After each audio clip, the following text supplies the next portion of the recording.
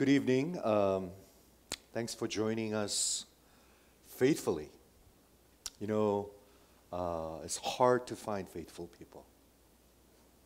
Now, if you would just listen to me, it's very difficult to find faithful people all around.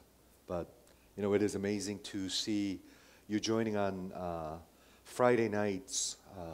I know there are so many different things you would want to do on Friday nights, but you managed to be here. And I just want to praise God. And this topic of faithfulness of God is something that I treasure. I mean, like, every topic seems like I'm saying that, but this is one attribute that I would want to trust God more and love Him more. He is faithful. He's unchanging. And He always carries out.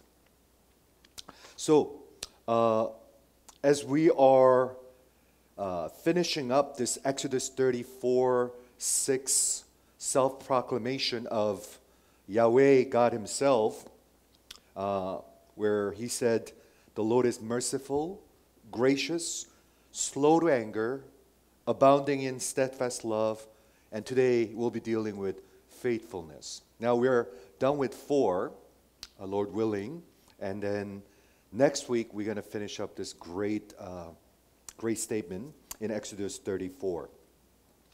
Tonight, I want us to begin with a verse that I treasure all my life. And the verse is from Lamentations chapter 3, verse 23 and 24. The steadfast love of the Lord, Hesed, never ceases, and His mercy, Rahum, never come to an end, but they are new every morning. Great is thy faithfulness. Did you hear that? Great is thy faithfulness, the Bible says. If you know the context of this Lamentations, it's even more amazing. It is written when Babylon, the superpower of that time, came and destroyed the city of Jerusalem. It was something that was foretold and prophesied, and finally the entire superpower, this mighty army came in and destroyed city of Jerusalem, and there were death everywhere, hunger everywhere. Can you imagine? Basically, hell broke loose. Hopeless. And that's when Jeremiah, remembering Hesed, remembering Rahum, and he said, great is thy faithfulness. Great is thy faithfulness. Let's begin with the word faithfulness. We're going to look into Greek and Hebrew because we've been talking about Hebrew word. The word for faithfulness is emet or amuna, and it stems from the meaning of, listen to this, 2 things: carrying a child and caring a child. It stems from the meaning of caring, sort of like the strength, supporting activity, and then caring a child. Caring a child. So one is like a father's role, and the other one is like sweet mother's role. Supporting, carrying a child with his mighty arms, and then caring a child. And from there, we have the meaning of firmness, stability, and faithfulness, and get this, and truthfulness. Hebrew word emet has a sort of like dual meaning for English speakers like you and I. Faithfulness and truthfulness is slightly different, but in Hebrew meaning is the same. Now, if you think about it, because He is faithful to His word and promise and all that He does, His word is truthful. So truthful and faithful is the same word. Now, when we come to the Greek word, in Septuagint, again, that's the Greek translation of the Old Testament, Septuagint renders two words, pistos, faithful. Pistos, and then aletheia, which means truthful. It's kind of interesting, isn't it? The truth and faith is one word in Hebrew and Greek. So when we say of the faithfulness of God, it can be defined as, now listen to this definition, His determined loyalty to a gracious covenant. I'm going to repeat this again because I'm going to use this definition again and again tonight. It's God's determination, God's determined loyalty. Wow, isn't that amazing? He's determined to be loyal to His people. Have you? You see? He has determined to be loyal, determined loyalty to a gracious covenant. I think two words kind of stands out. One is determined loyalty. Hesed love. And He has determined to be loyal to His people. And the other one is gracious covenant. A covenant is an agreement or a contract.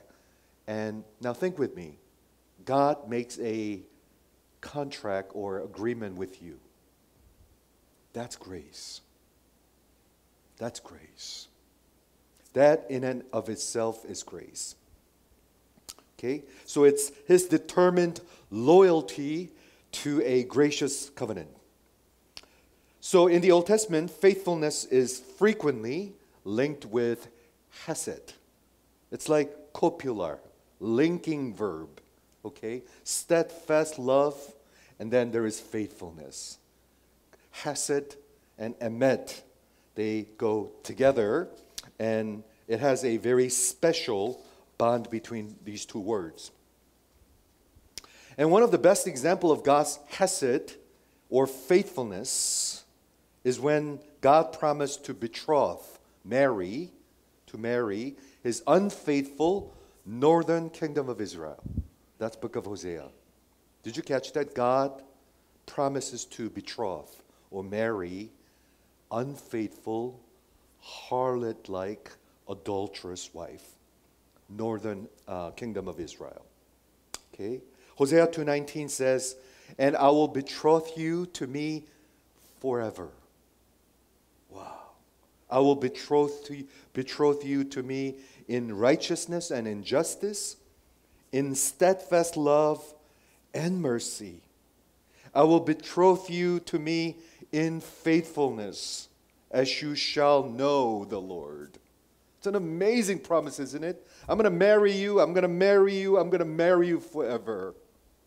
To whom? To unfaithful, adulterous northern Israel, his wife. Okay? "I'm going to betroth you to me in faithfulness, and you shall know me." Yada. We heard that word last Sunday. That's the word that the Lord knows the way of righteous in Psalm 1 verse 5. And God promises that you shall yada the Lord. You shall know the Lord. So we see God's determined loyalty to a gracious covenant. Faithfulness is an attribute of God. And we've been saying this all along. Any attribute of God, it's safe to add infinitely. He's infinitely faithful, perfectly faithful, which is an amazing statement. Okay? Therefore, Bible says His works are faithful, Psalm 33 verse 4. His judgment have been appointed in faithfulness. Okay? And His path are faithfulness, Psalm 25 verse 10. All the path of the Lord are steadfast love and faithfulness. For those who keep His covenant and His testimonies, all His ways for you and I are His faithfulness. Not only that, His afflictions are given in faithfulness. Psalm 119 verse 75. His recompenses, return, are faithful. Isaiah 61 verse 8. And His plans are faithful. Everything He does is faithful to his people. Okay? His works, his judgment, his path, his afflictions, he recompenses, and his plan for his people.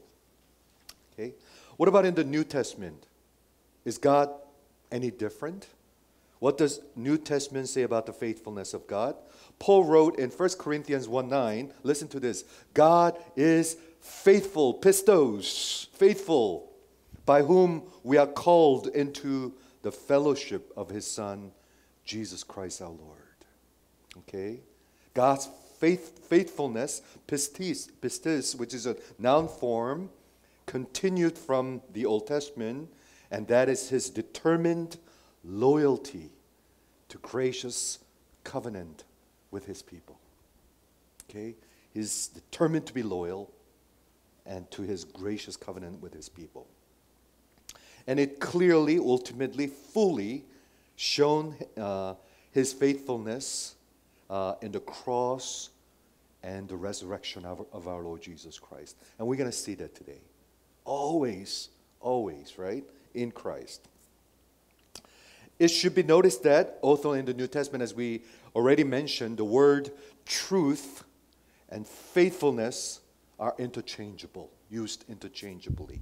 Oftentimes the word emet is translated into faithfulness, or sometimes just aletheia, truthfulness. So interesting. Here's an example. Now, this will make you think a little bit.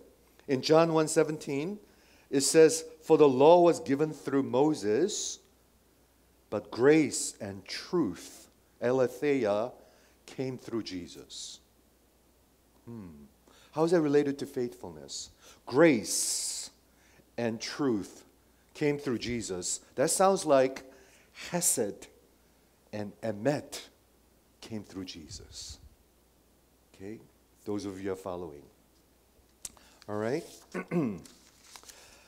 Let us consider faithfulness of men. We just talked about faithfulness of God.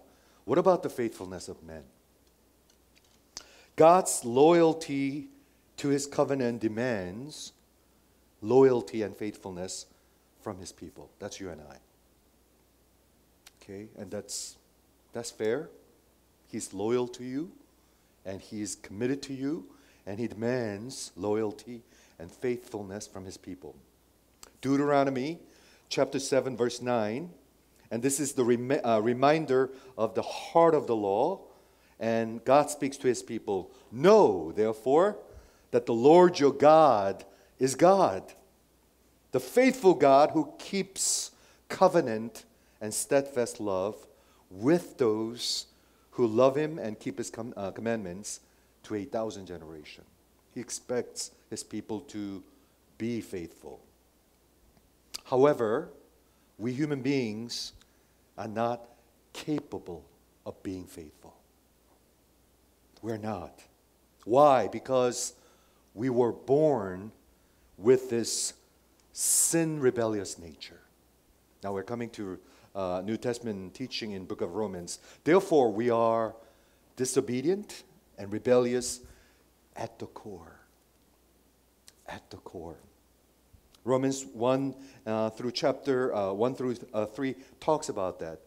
That is in our DNA, and that is our bent, inclination, or disposition.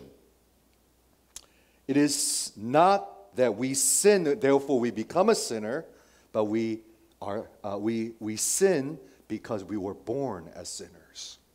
Did you catch that? We do not become a sinner because we sin since birth, but we cannot help but to sin because we were born as sinners. Okay? In fact, we love to sin. We love it. Without grace of God and intervention of God, we love to sin, and we reaped the harvest of sin. Okay? And Romans just kind of sums up like this. Therefore, no one seeks God, no one knows God, and no one understands God. No one is good, not even one. No one can truly obey him and be faithful to him or to anybody else. Therefore, we are in desperate need of salvation. That's why we need a Savior or Redeemer. Why? Because the consequence and the penalty of that sinful life, sin nature life, to the holy God is death, and death eternal. And that's like the framework of the Bible, isn't it? So what does God do for this unfaithful, incapable of being faithful, loyal, and constantly betraying, rebellious, hopeless, and helpless people like you and I and his people? What does he do? That's the story of the Bible, isn't it? Okay? So we come quickly to Gospel Connection, and rest of the hour, we're going to just talk about one chapter, Genesis 15. Genesis 15. It's a very unlikely place to hear the Gospel Connection, but that's an amazing chapter. Genesis 15, where God makes a covenant with Abram. Okay, this is Abram, not Abraham, before his name changed. Okay, and what does it mean to make a covenant?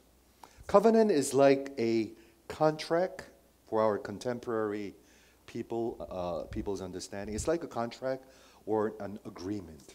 So God is making a contract agreement or a covenant with Abraham in Genesis chapter 15. Hebrew expression or Hebrew word for making a covenant is cut a covenant. Did you catch that? It's cut a covenant. And the reason will be explained. Why? Because our God has determined to make a covenant with his people. Why is he doing that? Because he's determined to. That's his mercy. That's his hesed. That's who he is. He's determined to make or cut a covenant with his people. And that's grace. We already talked about that. Not only he's determined to cut a covenant, but he is loyal to his covenant. Loyal to his covenant. Okay? So Abram, after many years passed since Genesis 12, when first God called him, right? And God has promised Abram, basically, I'm going to make a great nation. I'm going to make a great nation out of you. So he promises two things. Number one, you're going to have many, many children, many, many descendants. Okay? Even if you have so many people, if you don't have the land, you cannot become a nation. So he promises two things. You're going to have many, many descendants, and I'm going to give you a land of Canaan. But Abram waited, but he doesn't have a single child. Can you picture that? God promised that you're going to have, promised to Abram that you're going to have like a descendants as numerous as the stars in the sky. But he waited years, but he doesn't have one child. That's where Genesis 15 picks up. Okay? Abram was kind of like edgy and kind of complaining to God, suggesting a different idea. Okay? Maybe I'm going to use my servant, Eliezer. He's going to be my heir. So he was suggesting a plan B to God. And then God said, no. You're going to have your own child out of your own body. And then verse 5 says, God brought him outside and said, look toward heaven and number the stars. If you are able to number them, he said to him, so shall your offspring be. Okay? Many years ago, I went to Sudan, southern Sudan, and it was late in the evening where they have no electricity of whatsoever. So we started to have dinner around, I don't know exactly, 6 o'clock. And then we were just sitting there talking in like an African culture. We were talking, and it was getting dark, and I didn't even know, right? And then the pastor, African pastor, Sudanese pastor, asked me to, why don't you look up, pastor? So I looked up. And you know what I saw? A Milky Way. You would not believe what I saw. You could literally see millions of stars. Millions of stars. I just looked up. I was like, wow. So many stars. Okay? God told Abram, look, can you count the stars? You're going to have children, your descendants, as many as those. To that, Abraham believed the Lord, and God counted it to him as righteousness. That's Genesis chapter 15, verse 5. That's a famous verse. God counted that faith as righteousness. Okay, we're not going to talk much about that right now because we want to go to the covenant part. Okay, so the children are taken care of. Now, what about the land? What about the land? Verse 7. So, Abraham said to God, God said to Abraham, I am the Lord who brought you out of Ur of Chaldean to give you this land to possess. So, in other words, God promises that, I'm going to give you land.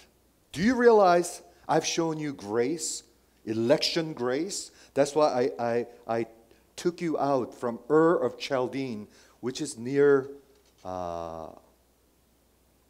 Mesopotamia, where current Iraq is. Abraham wasn't even a Jew. Did you know that? Why was Abraham chosen? There is no reason given whatsoever.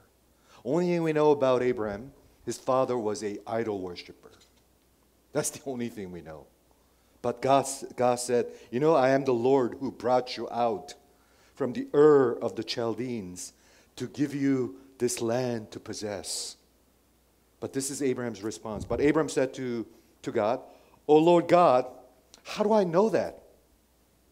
How shall I possess it? So, could you give me a proof? Okay? That's when God did something very, very peculiar. Listen to this. God told Abraham, a strange thing. Bring me a heifer that is 3 years old. Heifer is a young female cow. Bring me a cow. And then a female goat, which is 3 years old. 1 cow, 1 goat, and a pigeon. Okay? And then you cut them in half. Now, can you picture with me? There's a cow, young cow, 3-year-old. I don't know how big, Israeli cow is, but got to be pretty big. Can you imagine cutting in half? Which way? Sagittal cut? Transverse cut? Coronal cut? I don't know, but cut it in half. Oh. And female goat, cut it in half. Sagittally, coronally, transversely, I don't know. You just cut it in half. Okay? And lay each half over against each other. So in other words, kind of put the left here, 1 half, and the other on the other half. Can you picture with me? Can you imagine how bloody that is? How messy that is? How gross that is? Cutting the animal in half. And God told Abraham, sort of like, Abraham, listen to me. You don't have a child right now, but I'm going to tell you your future. And this is what's going to happen. Your offsprings will be slaves and will be afflicted for 400 years. What is he talking about? The nation of Israel, isn't it? Right? In Egyptian slavery. But you know what? I'm going to deliver them out of them by my mighty power. I'm going to redeem them. God begins to speak about future. And Abraham has no idea. No idea. Okay? And now the actual covenant or cutting of the covenant ritual between God and Abraham, which is an amazing, amazing thing. Now stay with me, okay? This is the site. Verse 17. When the sun had gone down, it was dark. Behold, a smoking firepot and a flaming torch passes between the pieces of that halved cow, goat, and pigeon. Okay? There's a smoking firepot passing between these halved animals that is blood all over the place. Okay? And verse 18 says, on that day, Lord, Yahweh, cut a covenant with Abraham, saying to your offspring, I'm going to give you this land. You know what he's doing? I swear, I am making an oath. I am making an agreement. I am signing a covenant with you that I'm going to give you this land. That's what he's doing. What is going on? Okay, let me explain, okay? First of all, in ancient Near East, that is the way of making or cutting a covenant. They would have the animals, they cut the animal in half, okay? And between the two parties, you and I are making a contract, and we would walk and you would walk. I would walk and you would walk, okay? Basically, that means, the meaning is, if I break the covenant that I just signed, if I betray, if I be disloyal to this covenant that I'm making with you, see those animals? What happened to those animals will happen to me. That's the way to make a covenant, cutting a covenant. So both parties were agreeing to keep and to be faithful to the promise or the covenant. Do you follow? However, if you look at Genesis 15, just a couple of things just kind of stands out. It just doesn't look right. Okay? Let me point them out to you. First of all, covenant takes two parties, right? Two parties agreeing, making an agreement or a contract. But if you read Genesis 15, the covenant was cut by both parties, but I only see God in theophany of smoking fire pot. That's God. In theophany, which is in a visible manifestation of invisible God. Fire, smoking fire pot, passing through it. And he is cutting a covenant. But what about Abraham? I don't see any Abraham doing that. Second thing is, if you would think with me, God cuts the covenant with Abraham. And my question is, why? Why? He already made a promise to him, and he's truthful, and he is saying basically, if I do not keep my promise, if I am not faithful to you, I'm going to cut myself. I'm going to place that curse upon me. That's an amazing thing, isn't it? Which foreshadows the cross, doesn't it? I'm going to do that. If I were to break and betray and disloyal and be unfaithful to this covenant, I'm going to cut myself and I'm going to place that curse upon myself and I'm going to be, I'm going to be put to death. That's God's self-maledictory act of God.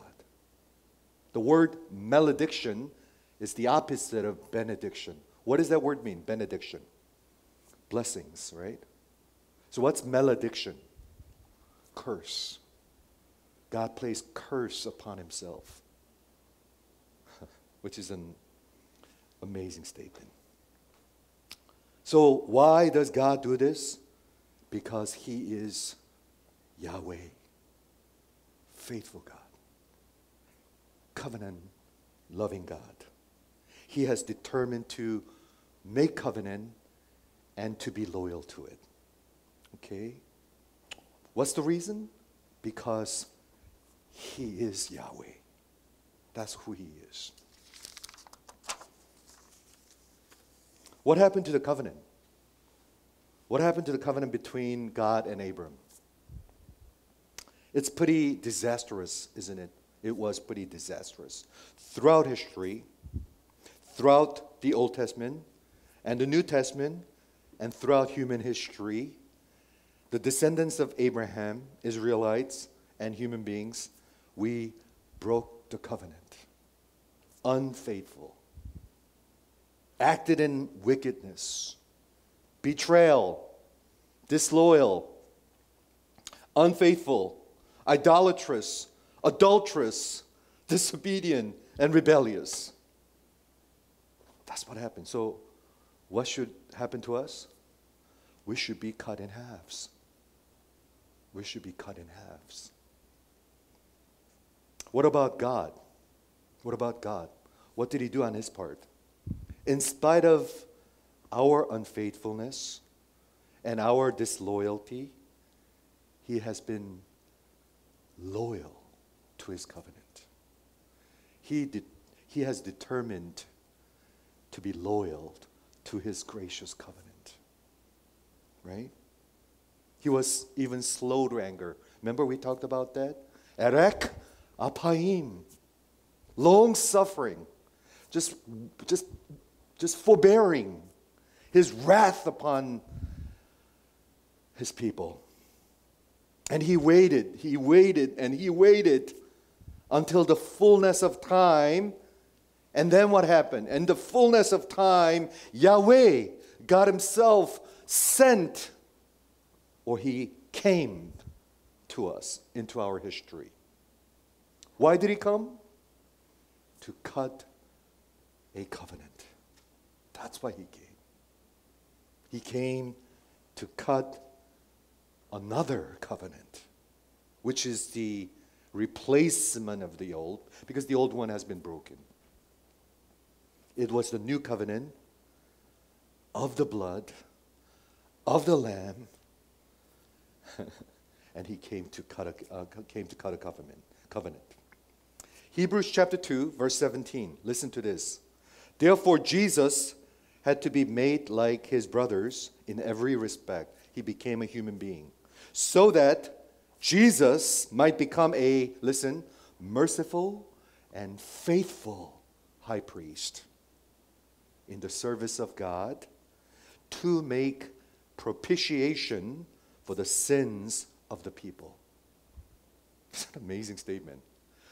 Yahweh Himself was sent, or He came, right? Jesus came so that He may be a high priest. Not just any high priest, but He's merciful and He's faithful. You know what? He came because of His faithfulness. What should happen to the people who's been breaking the covenant over and over and over again? They should be cut in half, put to death. But He came. Why? For God and for His people. Right?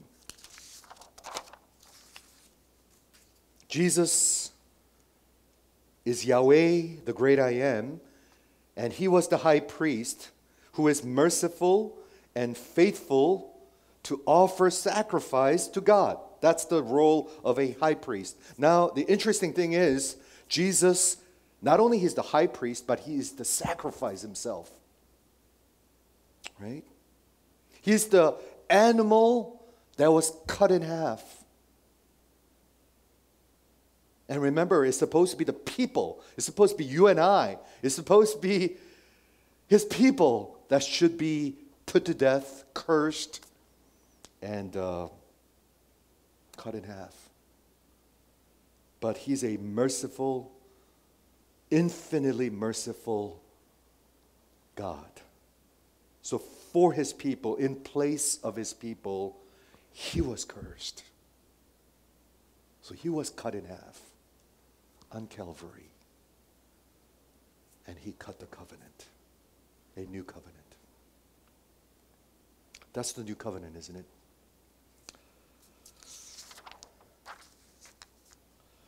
You know, our God is a faithful God. So I always believed, those of you who knew me for years, we are called to be faithful people. Can you imagine doing anything with someone who is not faithful? Sports, business. How about building a church? Can you build a church with unfaithful group of people? What would be an opposite word or antonym to faithfulness? Don't say unfaithfulness, unfaithful. How about disloyal? How about fickle? How about betrayal? This would be the opposite of faithfulness. We are called to be faithful people of God. Okay?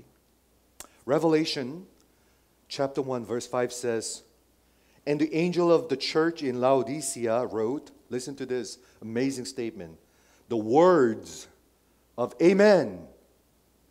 That's Jesus with capital A. Okay? Amen means truthful, truth, truly.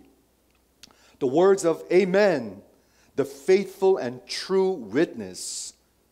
In other words, Jesus is Amen. Can you say amen? You should love to say amen. Can you say amen? Yeah. In your worship services, you should say amen. That's Jesus' name. He's truthful. Not only he's truthful, he's faithful. And he's the true witness. Friends, he abides in us. Friends, he was united with us through Calvary. That's the new covenant that was cut on Calvary. His Spirit lives in us.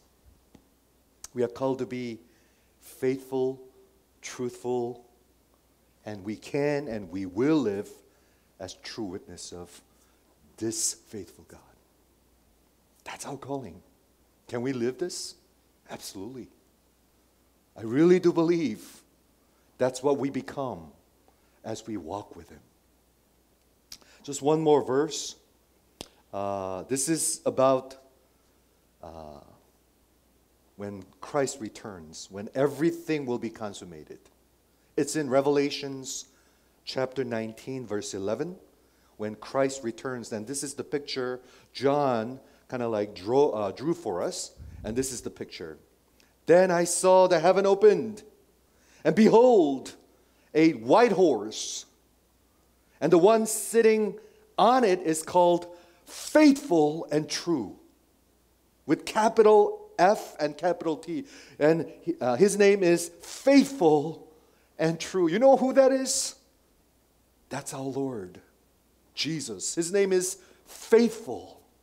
His name is Amen. And his name is True, Aletheia. That's his name. And you know what he's going to do? He's going to judge the world in righteousness and make war. That will be the consummation of God's determined loyalty to his gracious covenant. That's his faithfulness. That's his faithfulness. He will be returning on a white horse, and his name is Faithful, and his name is True, and he will be judging the world in perfect righteousness.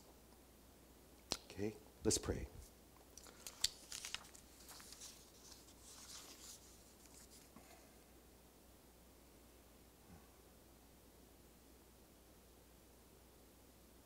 Father, we are so in awe. What an amazing story that is. God's determined loyalty to a wretch like me, and to his gracious covenant. Father, we thank you that you came and renewed that covenant and recutting that covenant through the blood of your Son, Jesus Christ. Lord, I deserve to be there. I'm supposed to be the one who supposed to be cut in half. But then you took that place on behalf of me, and you shed the blood for me, Lord. And I'm forever grateful to you. Father, I just pray that we will understand your loyal love and your faithfulness, oh God. Your hesed and your emet that flows out of you, Lord. And I just pray that you will give us hope to become more and more like your Son, Jesus Christ. We thank you for that gospel. We thank you for that faithful gospel of Jesus Christ. And we commit the rest of the evening unto you. And would you bless this hour? And we thank you and pray all this in Jesus' name. Amen. Amen. Thanks for joining.